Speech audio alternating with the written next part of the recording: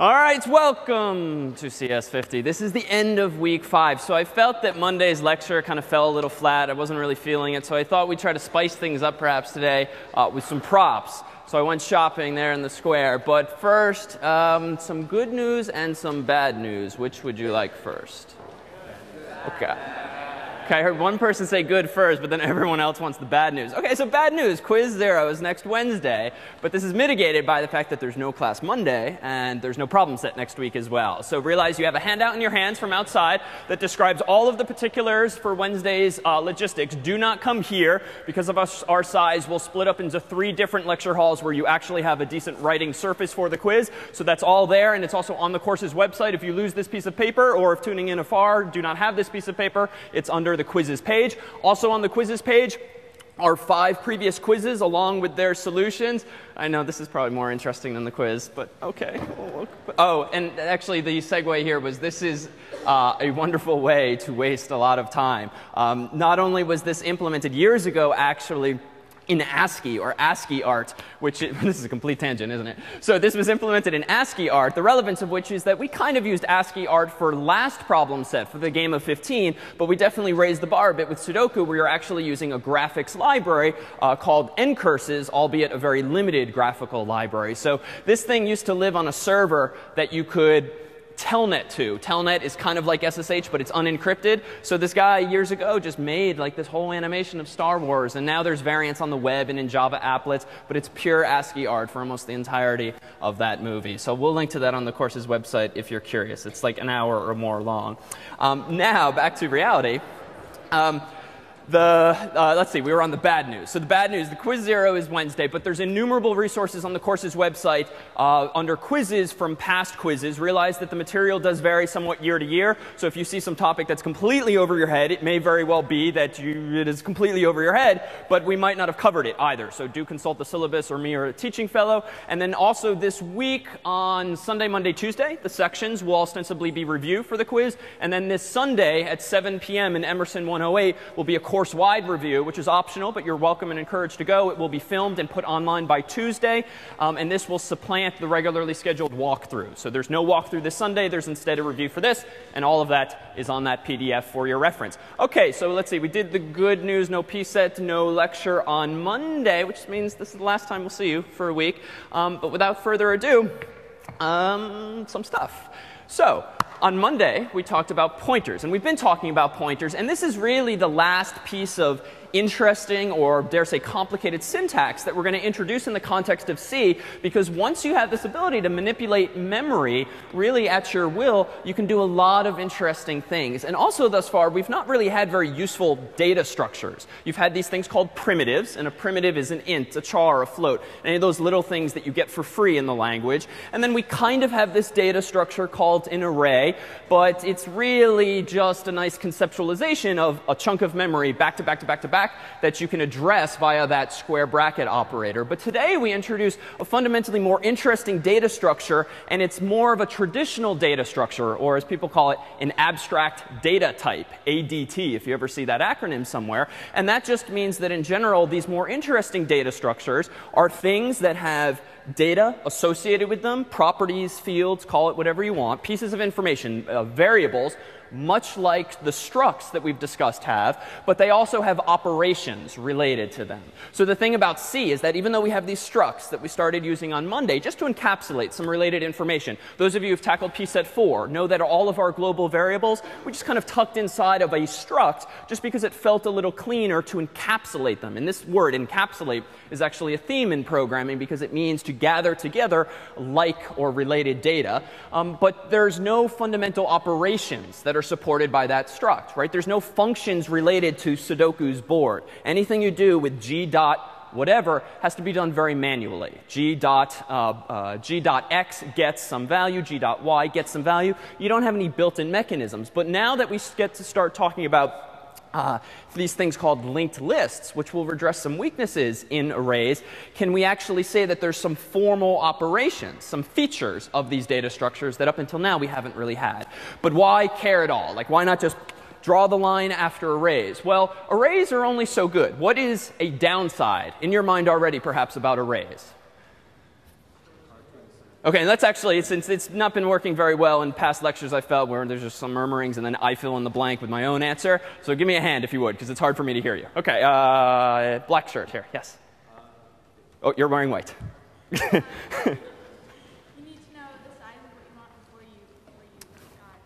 Good. So you need to know the size of the array that you want before you create it. And there's a couple of ways we can create arrays now, right? One is just to declare it statically within some function, or maybe globally, but statically in the sense that you say int, then the name of the array, open bracket, some number, close bracket, semicolon. Or maybe it's 2-dimensional or 3-dimensional, but you have to know in advance what that size is going to be.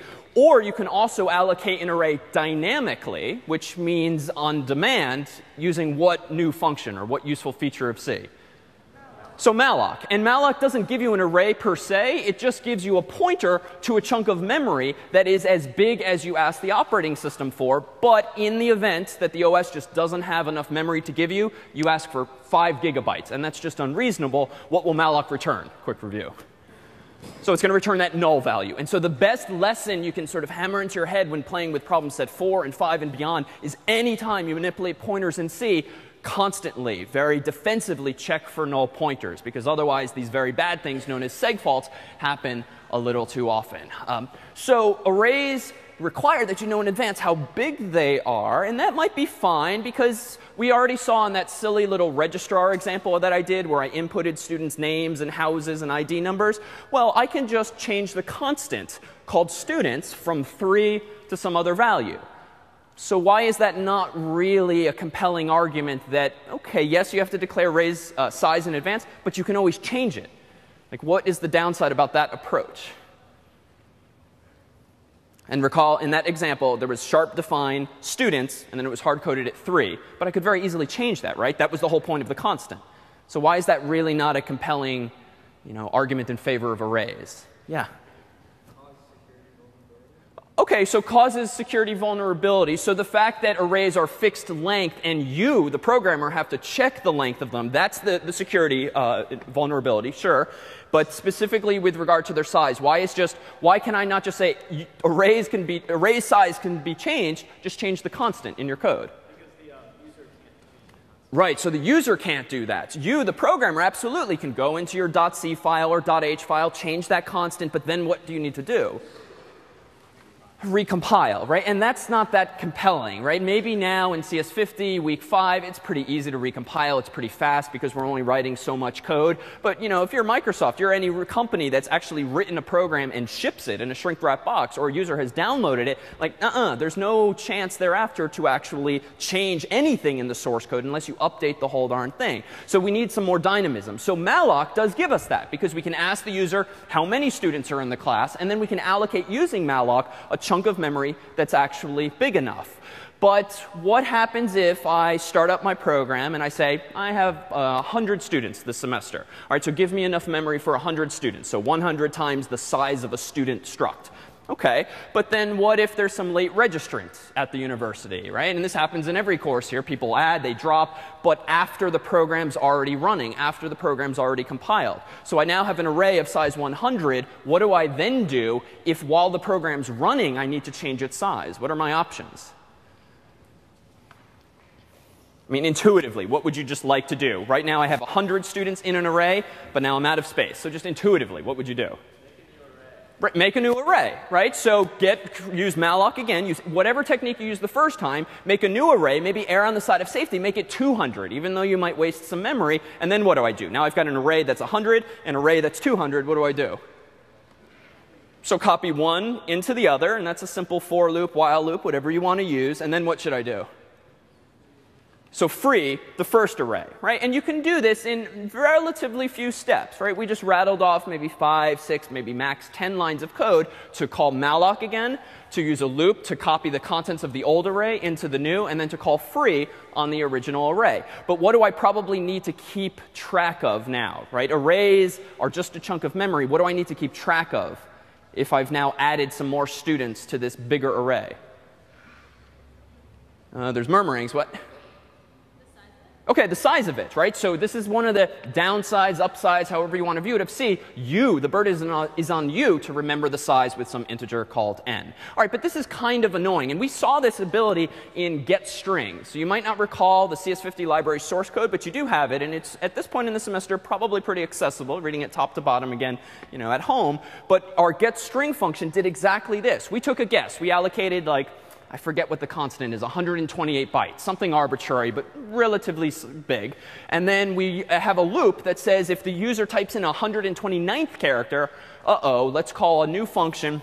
And we actually, slightly more fancy, used reallocation, which actually does that copying for you, so you don't need to resort to the for loop. But it was the same idea. But this is, arguably annoying. Every time you want to add something to the array, you have to check its length. If it's too small, reallocate an array. I mean, that's a lot of minutia just to add something simple to your array. So it turns out that there are data structures that redress this, right? If the downside of an array is that it's fixed size, well, why don't we craft a data structure that's of variable size that grows when we want it to, and we don't have to jump through all these stupid hoops of copying big chunks of memory again and again and again just because we didn't have the foresight to know in advance how big this thing needs to be. So we can express this data type, frankly, using just kind of a pretty clear picture. So if I have an array, it looks like this, and this is of size n, or in this case, size 4. So I put a bunch of new students in here. We've got student 0, 1, 2, 3,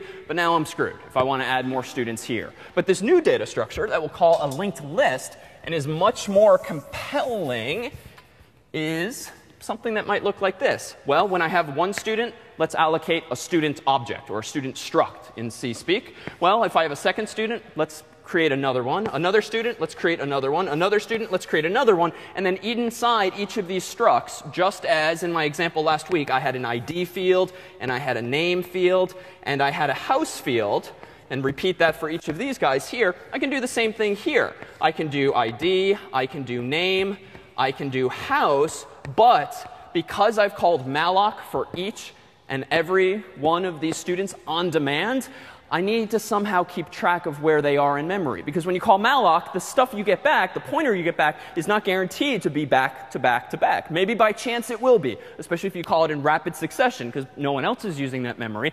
But it's no guarantee. So what you get back every time you call malloc is a pointer to this thing, a pointer to this thing, a pointer to this thing, and again. And now we seem to have a downside. Arrays, previously, we could remember just by way of one pointer or by way of their name. But how many pointers do I need now to keep track of my 4 students? So it seems 4, right? Because I got back 4 unique addresses. They're not necessarily contiguous, which means I can't use pointer arithmetic. I can't use square bracket notation, because that assumes, that requires a leap of faith that everything is laid out contiguously where it's expected. So I intentionally left this extra field here. So if we just are a little clever and define our student struct as having not only 3 fields that we really need, but a 4th field, maybe we can just string these things together. We can daisy chain them, if you've heard the word. So we have a pointer that, yes, points to the very first student.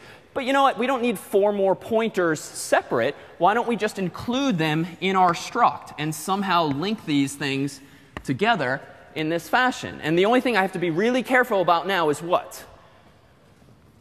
What goes here?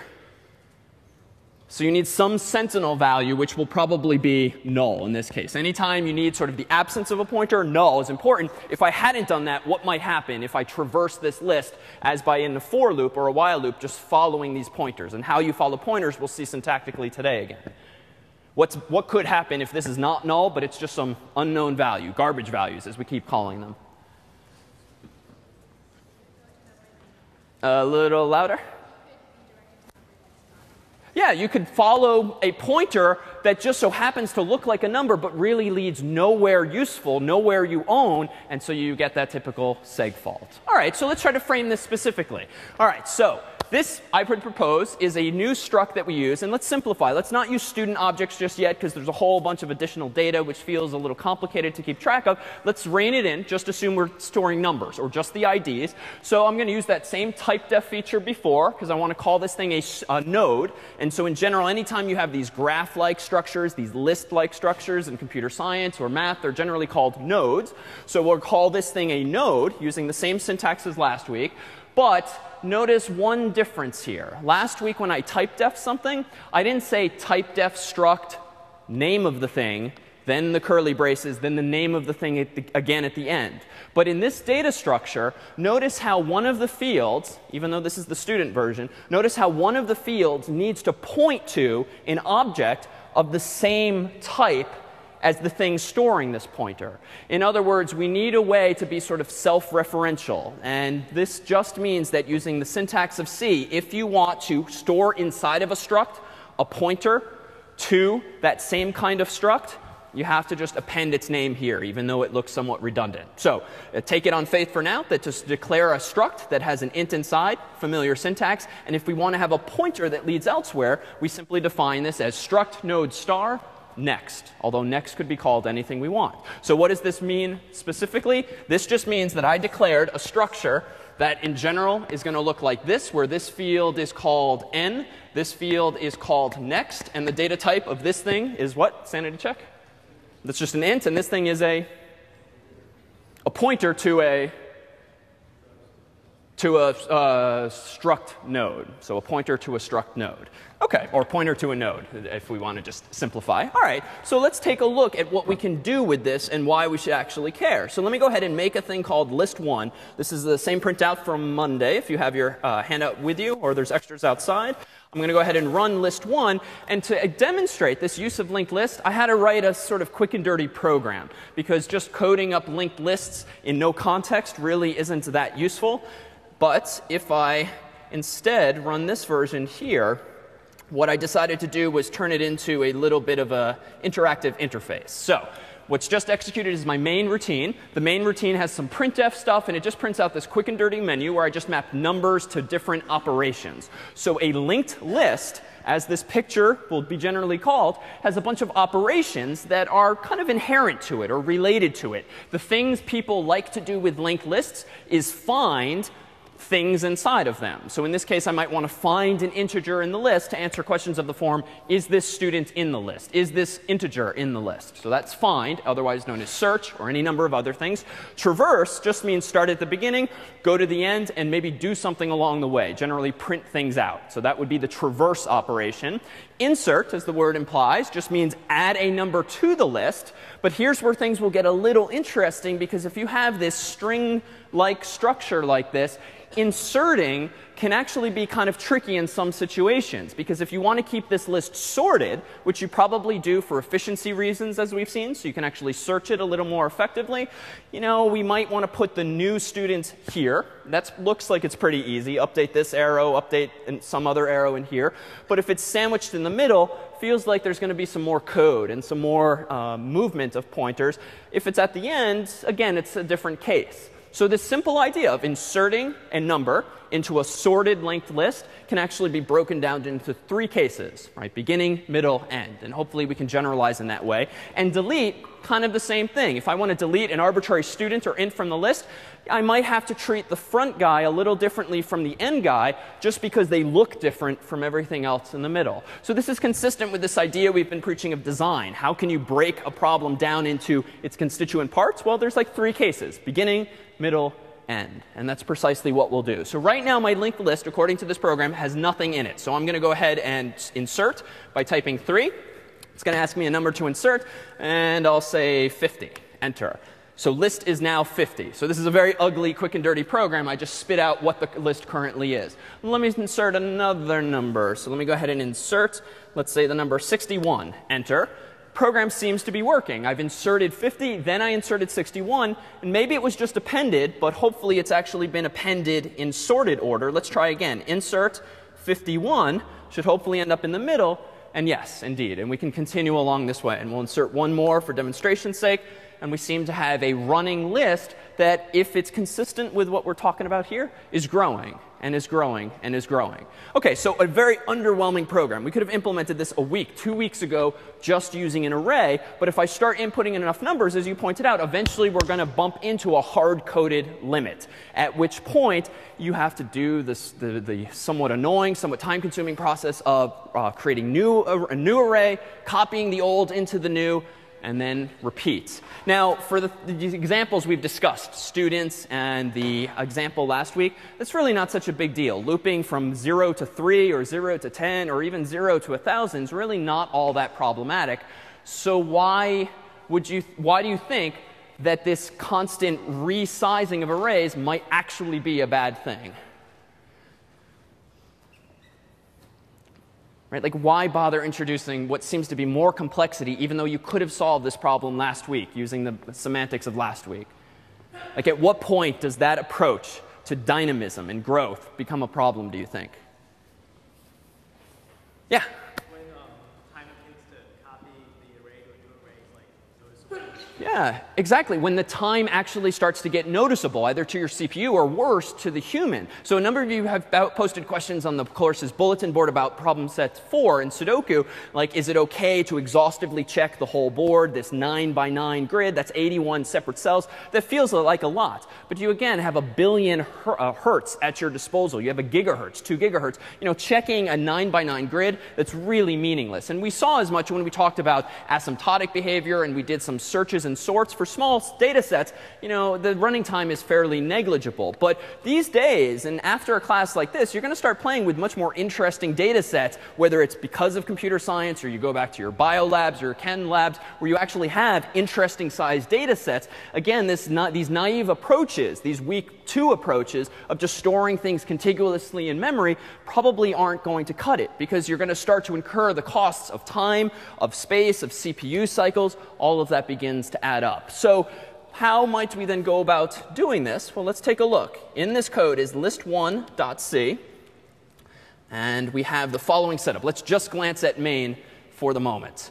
All right, so main looks like it's pretty simple here. Printf, I have some new lines. And this is a little trick. If you've never picked up on this before or haven't seen this in a text or a TF do it, if you have a multi-line string, it's not the best thing to call printf, for instance, 6 times here, because anytime you call a function, you actually incur a bit of cost because of all of the stack frame stuff we discussed. So you can actually call printf once, pass it a multi-line string, and notice I have not put semicolons at the ends of any of these lines, but I have closed the strings in double quotes each time. All right, so scrolling down, looks like I'm using CS50's library, telling the user to give me the command. I'm using the perhaps now familiar switch construct, though I could have used an if-else. I have 4 cases. I call a specifically named function in the case that we need to delete, find, insert, or traverse the list. And then again, we do this do-while construct, because it's sort of a user interface. Well, let's see at least a hint of the notation here. It looks like I'm doing some stuff with pointers at the very end just to free the whole list. So that's consistent with this idea of managing our own memory. But how do you represent this linked list in the first place? Well, if you have an empty list, how can you represent an empty list? What primitive do you need? I've intentionally left the answer on the board. How do you represent an empty list? What do you need? Do you need a struct? Do you need to call malloc to represent a list of size 0? No, so you just need what?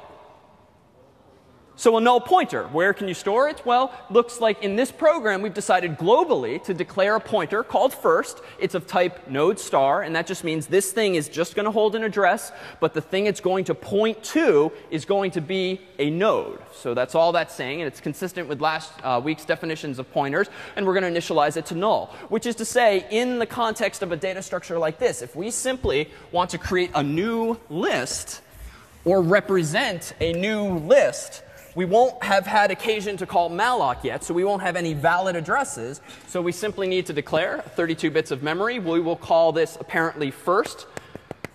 And what's going to be inside of it? Well, unless we assign it a value, it's going to have junk in it. So that's why in this case we've initialized it to null. So that's it. So now think just conceptually. When I call the insert function, when I type in the number, what was it, 3, the insert function is called, and I type in thereafter the number 50. So that's what I did in the little demo a moment ago. What is the insert function probably doing? Step 1, the insert function, based on the behavior we saw, is doing what first? And just to remind, so if I run this linked list program and I type in 3, OK, what's it doing first? So it's doing a printf, and then it's doing, I'll only jot down the more interesting one, it's doing a getInt, right? It's probably using the CS50 library also. All right, and here's where I typed in 50. So what did it do with this value? GetInt, it probably stored it in, and I'll write slightly more complete code, it probably stored it in a local variable called n or whatever. So n equals getInt. This is probably the code that was just executed. All right, what did it probably do is step 2, when I then proceeded to hit enter, thereby putting a value in n. If the goal is, again, to construct dynamically one of these things called a linked list. Just conceptually, what did it have to do? Sorry? OK, so it's got to somehow set this pointer, which up until now is still null, to point to this value. So we can't, this is not a pointer to an int. So we cannot do, for instance, this. We cannot, if this is the int in memory, we cannot just have the pointer point to that int and no longer be null. Because what is this a pointer to? Not an int, but a node. OK, so how do we make that happen? If we need to have this pointer point to a node, and all we've got in memory at the moment is apparently an int, what do we need to do? Or who do we need to call? All right, so we call malloc. So we call malloc with something like this. I'm going to do a node star. So this is sort of C code, sort of pseudocode at the moment. So I'm just going to use ptr. This is a common variable name for people to use for pointers. So this gets what? I need to call malloc. And then what do I ask malloc for? One node? If I ever ask in that slightly sarcastic voice, the answer is no. So what do I put in here? Yeah, so size of node. OK, so we need to know, we need to ask malloc for a specific number of bytes. Now, maybe I know how many bytes there are in a struct. In fact, if I think it through, if a struct called node has an int, right, if it has an int and a pointer, I actually can guess how much space it's going to take up. How many bytes is a node struct? Can you infer? So it looks like it's 8, right? Because I need 4 bytes, 32 bits for the int, then another 4 bytes, 32 bits for the pointer, because all pointers are 32 bits in this environment. So that means 8 bytes. So I actually could, though a bit riskily, type in 8 there and actually get the number of bytes I need. But this is not a safe assumption to make, because it's not necessarily the case that the compiler or the computer is going to give you just 8 bytes. There are cases in which you would actually get back more bytes, and things would not be laid out as efficiently as you might think. So let's instead use this size of operator. I pass in size of what? Not int, but node. And now, dynamically, did I hopefully get back either a null pointer, but that's pretty unlikely given how few things I've asked for so far, or I'm going to get back the address of a chunk of memory that is now mine to manipulate. Now, this is just raw memory. But the neat thing is I can now treat it as though it is a node. Because the thing about C is that even though you're just handed sort of a chunk of memory that has no data type associated with it fundamentally, you, if you know how big it is, can just assume that you can treat it as the struct in question. So the fact that we're saying node star pointer means that the memory I'm getting back, even though it's just a generic address, I'm going to proceed to treat it as though it's the address of a node struct in memory. So now what do I do as step 3 most likely? I've now got n in an int. I've got an address of a chunk of memory that I can use for a node now. What do I need to do as the next step to create the beginning of this linked list structure? What needs to happen next? So here I have, just pictorially, this is my int. It's got my number in it. This thing's a little bigger because it has 2 fields ready and waiting for me. So what do I need to do? Yeah, so put the int into the node. So how do I do this? Well, we've seen, though not used it that much, this syntax before. If I want to go into that address and follow that address to the memory location, but I want to go to a specific field, the notation is this arrow notation. So I'm going to go pointer, arrow, and then the field I want to update was called what? Little bolder.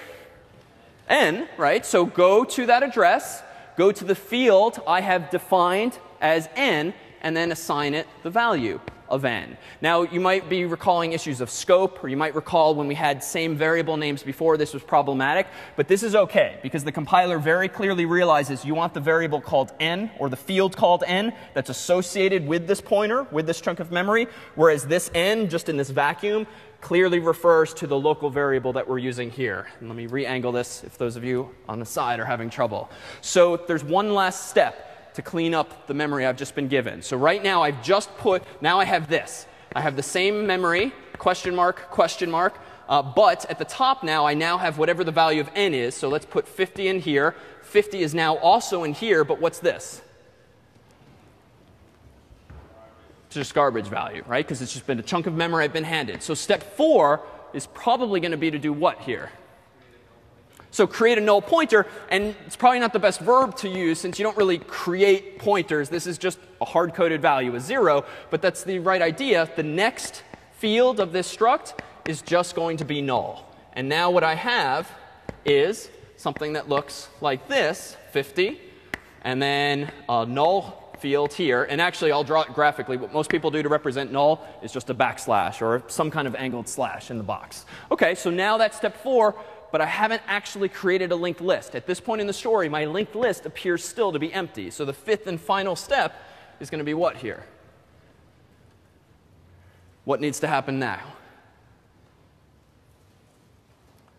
So we're so close. We have this thing just floating somewhere in memory, and that's fine, because memory does not need to be contiguous for lists. This thing here is our global variable called first, which we initialized, per the code we saw, is initialized to null. So in order to literally connect these things, what do I need to do? Yeah, so assign first the value of pointer. So literally, the last step is first get, which is currently null. Let's overwrite the value of null with the address of this struct in memory. So pictorially, what I just did in step 5 is I changed the value of first to be from null to be something like OX123, or wherever this thing happens to be in memory. But that's not really interesting anymore, the specifics anymore. So let's just draw it with our familiar arrow notation. Now what I have is that. So to recap in step 1, this is old school stuff. Get the int. Step 2, allocate space for the structure that's going to store that int and another pointer, some metadata, if you will, so that we can string these things together. Then what do? Put the int into that structure. What do you do then? Put null in the next field of that structure so that you don't reach a garbage value and assume there's more things in this list than there are. And then finally, you just now need to link things together. Your list was previously empty. You now need to wire things together. So now what do I have in memory? Even though this thing's a bit messy on the board, let's spin it around for one final clearer picture. Our linked list now is quite simply first. And then we have the number 50 stored in a node here. This arrow points here. This is a null pointer. Voila, that's our linked list. Now, this felt like a lot of work, right? It's kind of easy to create an array with the number 50 done, right? We did that last week with just syntax like int, we'll call this array, bracket 1. Right? So we've just done a lot more work. But if we now factor out these concepts, these operations like insert and later delete and find and traverse, then you just have to call the function, hand it the linked list, or have access to this first pointer, and then you can repeat these same operations again and again. And you, the programmer, no longer have to worry about how big this structure needs to be in advance, unless the user wants to really push the limits of reality and ask for billions of things, which again tends to run afoul of some real world limitations. So, any questions? So that was either really clear or really confusing, and I'm not sure which. So let me ask again. Any questions? Oh, that's good. All right, thank you. So I'm not sure you can see this, but thanks to Harvard's financial crisis, the temperature is intentionally being raised in these rooms. So I apologize for my appearance if you can see the glistening here. But let's now put you guys in the spotlight. So we're not going to use the clay. I'm not sure I could take myself seriously playing with Play-Doh in Sanders Theater. But if we could get 4 humans up here, you won't be playing with this. You complimented the clarity, so come on up. You're number 1. Someone else. Yeah, in front. 2. And you do have to be comfortable, yada, yada, on film here. 3, yep. And 4, come on, you stood up, so you nominated yourself. OK, so we've done things like this before, and I'm always amazed by how many humans are willing to actually come up here and do these silly things. But what I hope is that what we just did on the board is very easily forgotten. It's fairly esoteric, these kinds of low-level details. But let's see if a visualization doesn't make things a bit clearer. So let me go ahead, and I'm going to use 3 of you guys. How about the 3 of you just as a chunk of memory? So if you could just duck off to the side for just a moment. We're going to allocate you in a moment. I didn't really have a good way. And your name is again? Alex. All right, so you are a pointer. So you're a null pointer, and when you're a null pointer, let's just say you keep your hands, by your side there, but just don't point at anyone just yet. So you guys are a chunk of memory. So you are RAM. And now we'll start with small numbers. I decide here that I want to insert into this currently empty list called Alex a number 2. So I call getInt. I am handed the number 2. What's my next step? malloc, right? So I'm going to allocate memory. So I'm going to ask the operating system for, I need 8 bytes of RAM, please. Nominate who you will. OK, so I get back a pointer to, your name is? Olga. Olga. So I get a pointer to Olga here. She is 8 bytes of memory. I'm now going to do what with respect to our chunk of memory here? All right, so this is really not fun if we're the only ones playing this awkward exercise. So I'm going to store in the field called n, which we'll represent with our hands, just like Alex is doing, the value 2. And why don't we duck off to the side a little bit so we're out of the way of this stuff? OK, so now she has a pointer. And let's do your left hand is your value and your right hand is the pointer. Or actually, let's do the opposite. That way. That'll make sense. OK, so now we're at whatever we were. This was we just did step 3. So actually, we're almost there. So that's step 3, but we really don't have a linked list. We've got a null pointer, and we've got a chunk of memory, only half of which has been used in an interesting way by storing 2 there. What do we now need to do? Yeah, so we now need to store a null pointer here. So for dramatization's sake, can you make kind of like a garbage value with your left arm? So that's before. OK, and now we initialize your pointer to null. Excellent. All right, so it's working. First time we've ever done this demonstration in CS50. So we're figuring out as we go. So now what's the 4th step? Good. So actually point the first variable, that's right, to this new chunk of memory. So Alex, your time to shine. Excellent. OK, good. So now we've just recreated what we had on the board, albeit with a slightly different number. OK, so now things get a little more interesting, though, because now I get a little greedy, and I decide that I want to put in, say, the number 3. So I call getInt. I am handed by the user the number 3. Now I decide step 2 to call malloc again. So malloc away. Hello. What's your name? Julie. Julie. Julie is returned to me, or the address of Julie. She, too, has in her right hand space for an int. And in her left hand, what's in both of your, oh, this will embarrass you. What are your 2 values right now? We need you to represent 2 garbage values. Thank you. OK, so now we store in Julie's n field, in her right hand, the value 3. OK, what do we do for step, let's keep track for those following notes. OK, we just did step 3. Step 4 is to do what?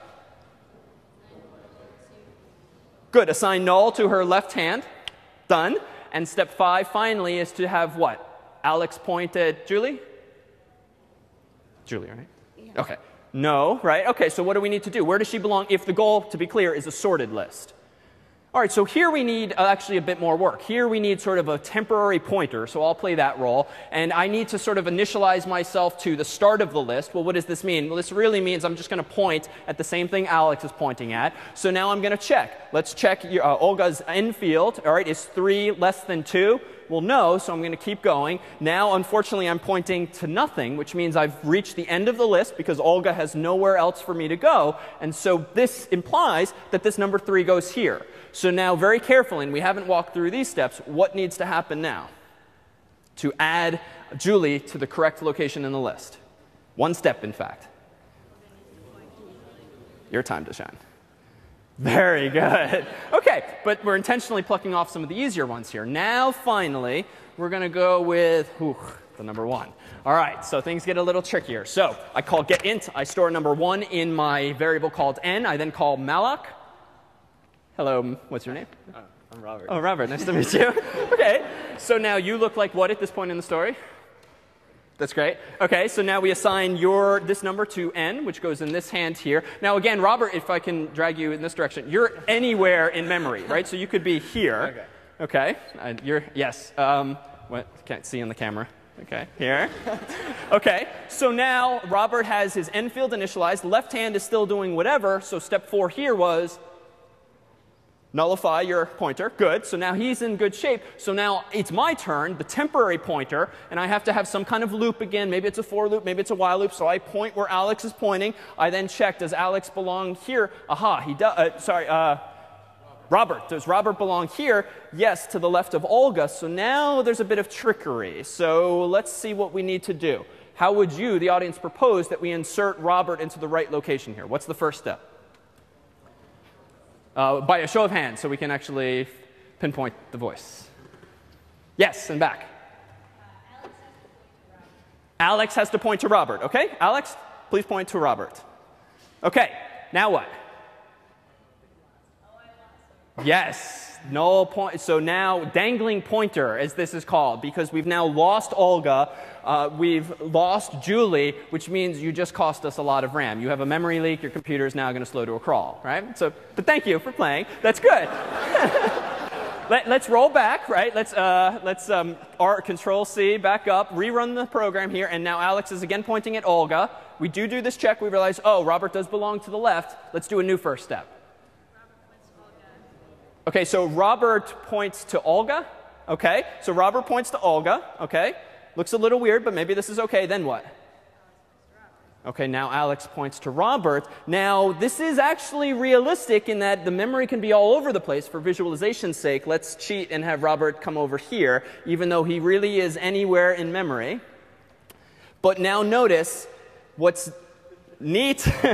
So that was actually a bad part of the visualization, because the compelling thing about linked lists is that you don't actually have to shuffle people around. And this was one of the problems initially with arrays, is that if you wanted to insert something into the middle, we had a problem, right? When we saw this with our searching algorithms and our sorting algorithms, if we wanted to put someone into the middle, we had to shift all of those people over. But as soon as we started shifting, we started increasing our running time, and we started devolving, if you recall, back to things that are quadratic and no longer linear. But yes, even though the humans here did need to make room for these, for the addition of Robert, technically they're just updating pointers. So the first pictorial with him way over there speaks to the fact that it's much more efficient to insert here because we don't need to worry about contiguousness of all of these elements. So a big round of applause if we can for these four. You have a little parting gift here for you today. I'm not sure how you'll use this, but thank you. Let's take a 5-minute break. And Yuki will need to see you in the corner. Thank you. I already signed it. OK. All right, we are back. Kind of brings the fun to a crashing halt, because now we have some code on the board. So you have in your in the slides that I will leave available online, there's actually a number of depictions of what we just did with humans. So realize and refer back to this in a couple of weeks' time, because what this is meant to seed your minds for is for problem set 6, which is a little bit a ways away, but it's in problem set 6 you'll find that you're challenged with implementing the fastest spell checker possible. And we pretty much take off the training wheels at that point and encourage you and invite you to implement your own choice of data structure. And we haven't seen many yet. We've just seen linked lists. But you'll find that these linked lists from today will become a building block for much more sophisticated data structures that we do in 2 weeks' time. So these pictures, walk you through the process of what just happened, perhaps a little quickly, with humans on stage. But what I'm going to do instead, instead of walking through this again and again, which is what we pretty much just did, let's focus on the actual implementation of this, because some of the syntax is new, but hopefully the concepts, once visualized with some people, is now a bit more clear. So this is the guts of the insert function. So you again have a printout of this. This is list1.c. Lists.h, note, actually has the definition, list1.h has the definition of the struct. So just to be clear, I factored it out to this header file, which again is pretty typical. Anytime you want to declare some data structures, or you want to create a file that other people might also use via sharp include. So here's the function insert. It takes no arguments, because we're going to ask the user for the number to insert at this point. But notice what I'm first doing. I've decided at the very start of the function called insert, try to instantiate a node for the number. Now, I'm doing this because I know once I get a number from the user, I got to tuck it away inside of things. So the order of operations here is a little different than we did verbally, but we're going to cover the same steps. So the syntax for this is give me a pointer called new pointer. You could come up with most any variable name there. And it's of type, it's of type node star. So let me scroll back to that. So it's of type node star, which means give me a pointer to a struct that's of type node. All right, I'm calling malloc. I'm passing in the size of a node. And just to be clear, why not just hard code the number 8? Why incur the expense of calling this thing called size of? Yeah. In case you want to enlarge the struct. And again, even though this is more of a corner case, but we will see a taste of it in problem set 5, the forensics problem set, you're not, even though we draw n right on top of next, sort of back to back in our picture, that doesn't mean they're going to be perfectly back to back in memory. Now, in this case, in reality, they probably will. But if we start creating data structures that don't have these 4-byte values, like an int and then a pointer, but maybe a char, another char, a float, an int, if you start to commingle lots of different data types, for efficiency's sake, what the computer will often do is word align, W-O-R-D, word align these values, which just means it's going to try, for efficiency's sake, to line them up every 4 bytes, which means you might have gaps. So another motivation for actually keeping track of this thing here via size of. So here's a little sanity check. If I get back null, just return. Now, I don't bother in this particular demo to tell the user anything. I just ignore the user. So sort of is unfortunate, but we at least handled the return of null, because if you take a null pointer and try to follow it, you will in fact segfault. And that's kind of a feature of the language. Null is a constant that represents the number 0. The number 0 is a valid address in memory, right? That is the 0th byte of RAM.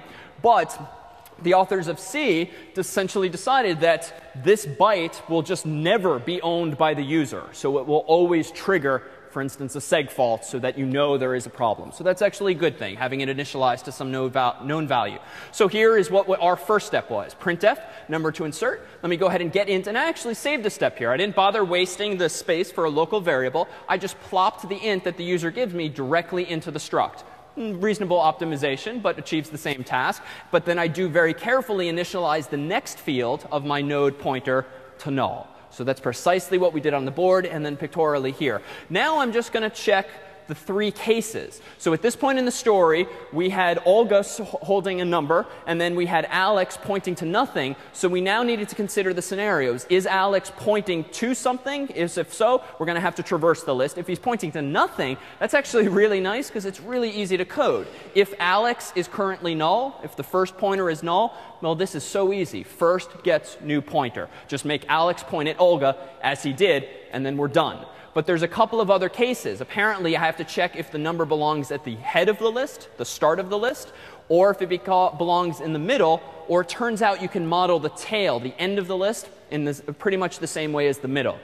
And the only way you would realize this, frankly, is by actually thinking it through. This is not necessarily obvious. But let's go with the slightly easier case, right? I like 2 lines of code instead of several there. So case 2 is if the number we just inserted belongs at the list's head. So now fast forward to the situation involving Robert. Robert was number 1. He belonged to the right of Olga. So Alex would have to start pointing to him. So the case there, we had him update 2 things. And we didn't quite get it right at first, but we did subsequently. We first told Robert to point at first. Now wait, I'm a little confused. Isn't first Alex? Why does this actually work? What is first? First is a pointer. It's an address. What is the address of, to be clear? So it's Olga, right? So even though we talked about Alex as representing this first pointer, the value inside of him actually represents the address of Olga at that point in the story. He's just a container storing an address. So when I say that the new pointer's next field equals first, that means follow Alex's hand, which leads to Olga, and store that address inside that field. So it's the same thing, but just realize that Alex himself was not a node. Alex did not have 2 fields. He just had an address, which is why this direct assignment makes sense. Now we told Alex, go ahead and update yourself to be the address of this new node, that is point to Robert. So at this point, I'm not sure whether your mind sort of prefers the model of just thinking about things as arrows and humans pointing at each other, or if you prefer thinking in terms of addresses, this approach too is literally the translation of what we did in that demonstration. So if you're more comfortable thinking these things as addresses, that's fine. If you're more comfortable thinking them as arrows or hands, that too is fine. But now let's glance at the slightly more complicated case. And this is where, your brain gets a little squeezed because you have to very carefully consider how to do this. But thankfully, you do it once, and then your insert function works. So let's consider, ideally without getting lost, how we go about inserting into the middle of the list or to the end, the tail of the list, as we did with Julie in that second scenario. So what I'm going to first do is, this is apparently my role. When I came over here, I was pred pointer, a predecessor pointer, and I chose these variable names just to be consistent with that textbook's figures. I pointed at the same thing Alex was pointing at, so that highlighted line of code is exactly what I did as that temporary variable called apparently pred pointer. Now I just need an infinite loop, and it's OK to induce an infinite loop using for or while, so long as you are sure logically that you break out of it, if that's ultimately your goal. So I'm first going to check this. And we didn't bother doing this because I didn't print duplicates on paper. But I am going to check if the pred pointer's end field equals the new node's end field. Well, forget about this. I don't want duplicates in this list. And this is an undocumented feature of the demo we just did. This feels a little foolish, though. So some of you might notice I just wasted some time I'm allocating a node at the top of the file, at the top of the function using malloc, and yet this feels kind of dumb. Only then do I check for duplicates and deallocate this node by calling free. What would be an alternative to this? Because this feels like I'm wasting time. I allocate the node, and then I realize, damn, I don't need this node. Here it is back by calling free. What's an alternative to that approach? Yep. OK, good. So just intuitively, maybe I'll just do a pre-check. Let me run through the whole list, which is pretty easy to do with a for loop. And I did it just by pointing again and again to the humans on stage. Let me just do a sanity check. And if I see a duplicate then, maybe then I can actually quit. But now I've essentially doubled my running time, because if I do this pre-check, I have to linearly go across the whole list. Then I might say, oh, there's no duplicates. Now I have to find where to go. So that would work, but maybe we could do slightly better. And maybe better just means, you know what? Let me just allocate the moment I need it, this node, and don't do it at the front of the list. In other words, let me go ahead and copy these lines, and down here, when I actually needed the new node, I could insert this code here. But the reason I didn't is because I have these multiple cases. If I had done this approach, allocating this node on demand, now what do you notice me doing, which is generally a bad thing? Copy paste, right? Duplication of code. There's clearly now an opportunity to rip that code out, factor it out. So it's just a trade-off. And it's a design decision that one could argue, maybe either way. But generally, when you resort to copy paste, there's probably a better way. So at this point, we're going the right direction, it seems. I have my node. And maybe duplicates are a rare thing. So maybe we could argue that it happens so rarely, who cares if every once in a while we spend a few extra cycles. That, too, is a reasonable decision to make. So let's see. Check for insertion at tail. So there's two cases in this bigger case. Is it in the middle or is it the tail? After a lot of thought and maybe some trial and error, I realized it's a little easier for me to check for insertion at the tail. So if the temporary pointer, me, if I'm pointing at nothing, as I was in one situation when we were inserting Julie, then it's actually a really easy case. Go ahead and point the new structure to, point the end of the list, whom I'm currently pointing at, to the new node. And again, I won't dwell too long on some of the code, because I know it's very easy to get lost on some stupid little detail, and that's fine. Reasoning through it with the picture in hand can certainly help afterward. But this is just a translation of what I did to insert Julie at the end of the list when only Olga was there. The list was of size 1. So now let's assume, and we didn't do this per se, because we inserted Robert at the beginning, not at the middle, but there is this last case. So this is kind of interesting. You can actually chain together this arrow notation. If I am the temporary pointer, pred pointer, and I follow the next field, and then I follow the down into the end field, so I've kind of gone step, 2 steps. If that equals the n in the new node, I know that this node belongs somewhere in the middle, and so I need to update 2 pointers here. And again, I don't want to dwell so much on the syntax here, because I think it's best done just by drawing a picture on, say, the slides when thinking this through. But the takeaway that I think is interesting is that there just needs to be 2 pointer updates. So we've really only seen 2 general cases. 1 pointer update, which was terribly easy, and that's why we did those examples first, and that's why I myself coded them up first. And the only more interesting examples is when the thing belongs at the list's head, we realized that we needed to update 2 pointers in the proper order. And similarly, if it belongs in the middle, just conceptually, we've got someone here, someone here. Certainly, we need to update 2 pointers so that they point to me, and then I point to them. So this is the reason for this double traversal is that because once you go left, you can't go right in a singly linked list. A singly linked list, by definition, has only single lists going in one direction. So as this picture here depicts, this happens to relate to deletion, which is the same idea when searching through a list and then wanting to delete a node. What do we do? Let's actually do insert in the middle. And this is the one with several steps. If we want to traverse this list, notice, just as the arrows indicate, we can only go left to right.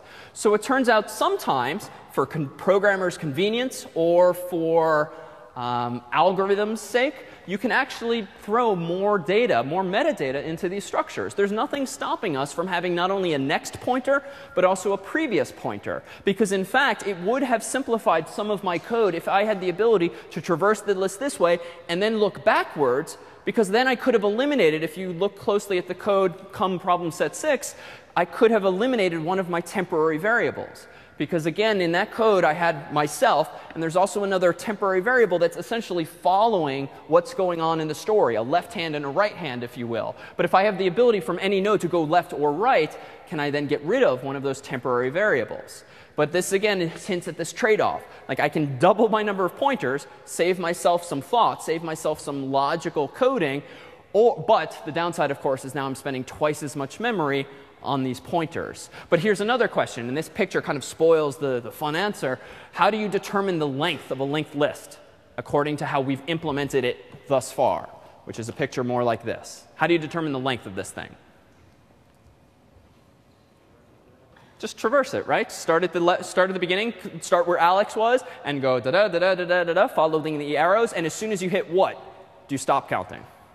The null. As soon as you hit the null pointer, which originally was at Olga and then at Julie, their left hand was null, then you know you're at the end. And so long as you've been keeping track with an int, plus, plus, plus, plus, plus, plus, you know that the list is, oh, it's of size 3. But that's a little inefficient, right? And here, too, is this trade-off. We could probably spend 32 more bits up front and actually avoid having to recount the length of this list. If I'm writing some program that constantly requires that I know the length of the list, why not just compute it on once and keep that answer around? And so what this picture also hints at is the fact that Alex did not need to be so simple. He did not just need to be a pointer to a node. He himself could have been an entirely separate structure, right? We've seen how to define a struct, type def struct, some name, and then whatever you want to put inside. So we could have made Alex a special struct that we just use one copy of. One of his fields is, in fact, a pointer to a node. But his other field maybe is, as this picture implies, an int, the size of the list. So what I could go do is go back through all of my code and go back through all of my demonstration, and every time I insert, say, Julie, every time I insert Robert, not only do I update the 1 or 2 pointers that are requisite for that, I also do what? To keep track of the current length. Then do the plus plus there. So again, this hints at, the opportunities that you, as the designer, as the computer scientist, have to solve problems more efficiently. If you don't want to waste time again and again, incur linear cost, just to compute the size of something, the length of something, you can solve that a priori by just keeping that information around. Well, linked lists are only one interesting data structure. And again, we will use these before long for a problem set.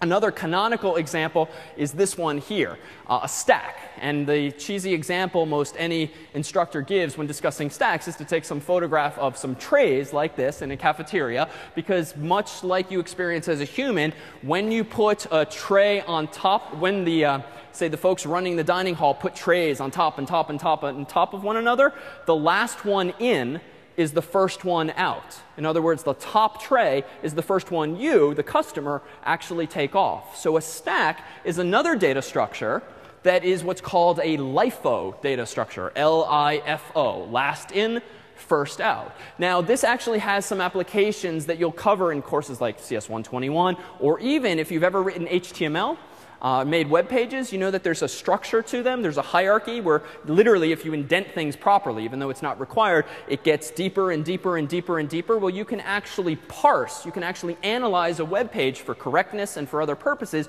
using a stack. And the idea, just as an aside, is that each tag you read, you would push onto the stack, push onto the stack, push onto the stack, so that you have the most recent tag latest. And then you can check that all of your indentation and all of your symmetry is right by then just going backwards. But there's more useful purposes than just that. But this is a LIFO data structure. But all a stack is some chunk of memory that you can put something here, then something here, then something here, here, here, here. But this is just a general data type, an abstract data type. How could you implement this idea of a stack? Using what C primitives or basics? Sorry? So we have a couple data structures at our disposal now. What's the simplest way to implement this idea of a data structure that just lets you put something on top of something on top of something? I mean, we've kind of done this, right? We just always drew the picture like this, something and then something and then something and then something, right? It's just an array kind of flipped conceptually upside down, but there are some constraints. And here's the distinction. An array is really not an abstract data type. It's not a proper data structure in that you can just go anywhere you want. So in that sense, there's no it's much simpler than the things we're now discussing. Whereas a linked list, you can't go to a random element. You have to start at the beginning, search through it, and that now has a more interesting cost. But with stacks, what is the only element in a stack, at least in reality, that you can access at a given time? The top tray, right? If you assume just one stack of trays here, the only one realistically you're going to get is the top tray. Going anywhere in the middle or the bottom just is not physically feasible generally. So the operations that a stack typically supports are something called push and something called pop. And these functions would just be implemented, whether using an array or even a linked list, to add or remove elements from this stack. But there's another one. So this is a silly picture of some crazy people lined up for the iPhone 3G in New York. So this is a queue. This is a line. This happens all day long. But this is, dare say, even more common data structure in computer science or in programming in general, because this data structure is a FIFO queue, a FIFO structure, first in, first out. That is, if you get there first at the front of the line, you're the first one to buy the iPhone. And this is has fundamentally different applications, right? Queues, or queues in this sense, this real world sense, are a much better solution to the problem of fairness than a stack. Imagine if you were one of those crazy people who wanted to get an iPhone that first day, and Apple, just because they're computer-minded people, decided to implement this thing as a stack. Right? You'd be kind of ticked off, right? Now it's Right now, I mean, frankly, that is something like a computer scientist might actually do. But they went with a queue. And a queue similarly has insert operations and remove operations. But fundamentally, those operations manipulate different pieces of data. So when anytime fairness is important, queues are used. So in fact, though you might generally know that the internet has routers, these devices that take data from point A to point B, and they send them every which way. Well, routers have RAM, they have memory, they have hard disks often, so that when they get overwhelmed by traffic spikes, a lot of people downloading something at a given time, the routers can't handle everyone's traffic all at once, so traffic starts to back up. So thankfully, routers and many other devices have queues, chunks of memory, whereby a packet comes in and then it queues up. A whole bunch of packets come in, and when the router finally has a moment to deal with your data or your download, does it finally move you through the line. But here, too, there are interesting opportunities. You might know that some people like to prioritize on the internet, or would like to prioritize data like voice traffic, or they'd like to deprioritize downloads of illegal movies. And the ways you could do this are by using different data structures at the router level to actually prioritize different data. A queue is a pretty fair thing. But if you want some other type of traffic to go through that router first, a queue is not necessarily the right piece of the right data structure to actually deploy. So those are just teasers of some of the data structures to come. What I thought we'd do is end on this note. Very common at this point in the semester are bugs in your own code. We mentioned several weeks ago that one of the first bugs, or one of the most defining bugs in our history is this one here, when Grace Murray Hopper and her colleagues pulled out what was literally a bug from the Mark II computer and thus was entered into the notebook here, and they had a good laugh, haha, our computer actually has a bug. Well, there's been some stupid bugs too, and we are, the staff, are by no means guilt-free of this.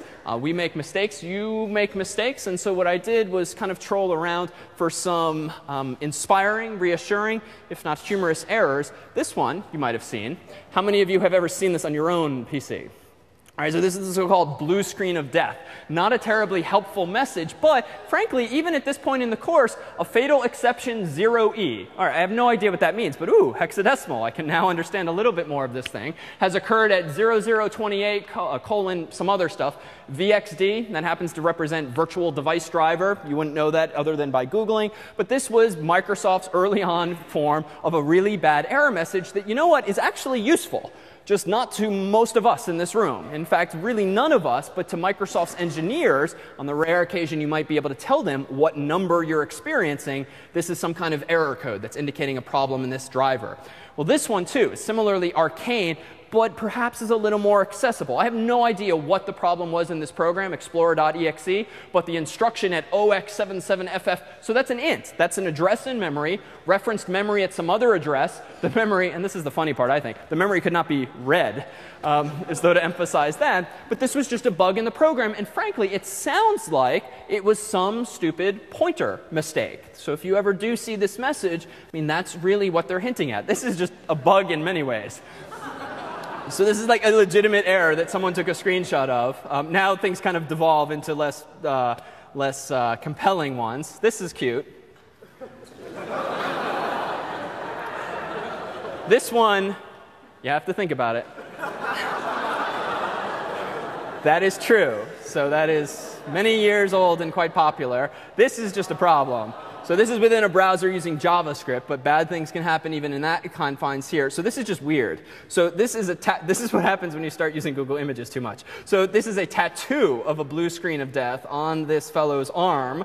He's still red from it. I don't know why. I'm a little uncomfortable with it, but we'll leave the slides online. So this too is bad, and I actually thought of this the other day. So this is Fidelity's investment bank on the corner of some street, maybe in New York.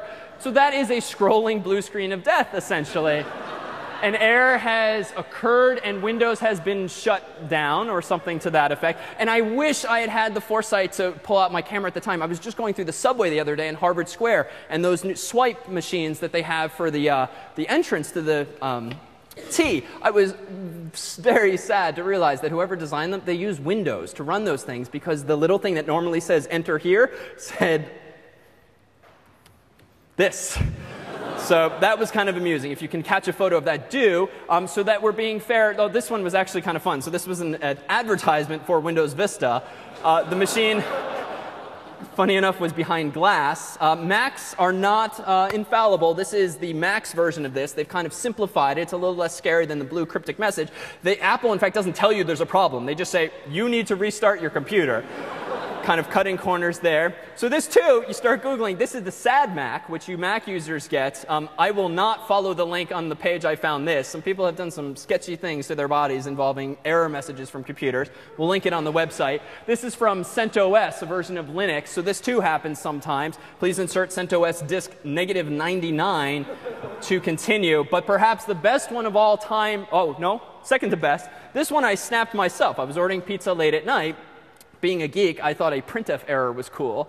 So I was offered this upsell to buy some chicken in addition to my pizza. Do you see the mistake? This is a printf fail, right? They didn't use the right width for the floating point value. So this is $6.30, but they actually haven't padded it properly to have that 0. And this one is perhaps the most famous one. So some engineer somewhere years ago, maybe at HP or the like, decided that paper cassette load letter or PC load letter would be sufficient information for millions of people for 10 years to understand when it's time to load paper into the machine. We are perhaps not the only ones who find this aggravating. I thought we would end on this infamous note, slightly R-rated, but we'll end with this. We'll end with this final moment, a wonderful movie if you've never seen it called Office Space. You know what I would do if I had $1 million? I would invest half of it in low-risk mutual funds, and then take the other half over to my friend Asadullah, who works in securities. Samir, you're missing the point. point of the exercise is that you're supposed to figure out what you would want to do. If PC load letter, what the fuck does that mean?